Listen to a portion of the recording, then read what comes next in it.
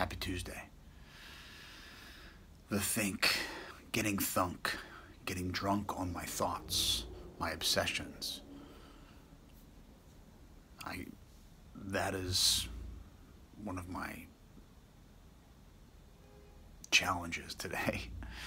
I think about the past or the future, and I obsess about how do I get back to the present? Breath, service. Service is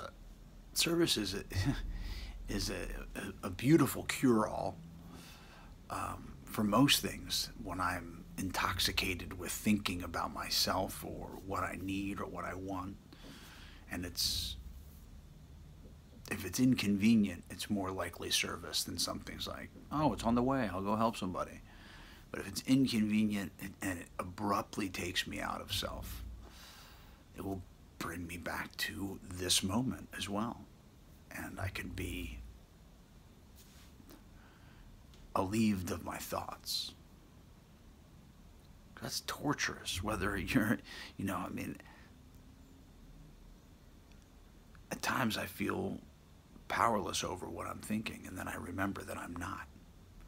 It's the illusion that I'm powerless over I may be powerless over the thoughts that come up, but I'm not powerless over what I get to do with that. I can let them go, or I can cycle them back around and then think some more and think some more. A thought's a thought. I have no power over what pops into my brain, but what I do with it when it gets there. Do I hold on to it? Do I pet it? Do I just nurture that, whatever belief it is? If I nurture a really tragic idea or miserable image of myself, then I'm, essentially like praying for the worst kind of scenario.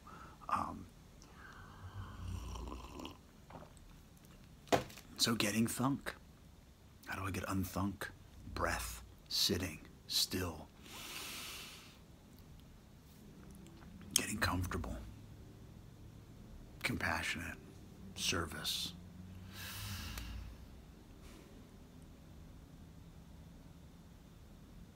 The inside job. The good news is it's an inside job, and the bad news is it's an inside job. In our society, it seems, and in our society, but also, I just want to be able to take a pill that's going to fix me, or drink something that's going to fix me. I did that for a while, and it stopped working. We always want something exterior to fix the interior.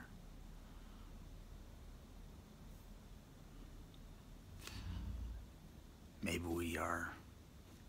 we're fine as we are. It's an inside job. If I accept me for all of my flaws and beauties, then I am more readily able to accept you for all of your beauties and your human flaws. Perfectly human. Perfectly flawed. I don't know. Babble, babble, babble. Much love.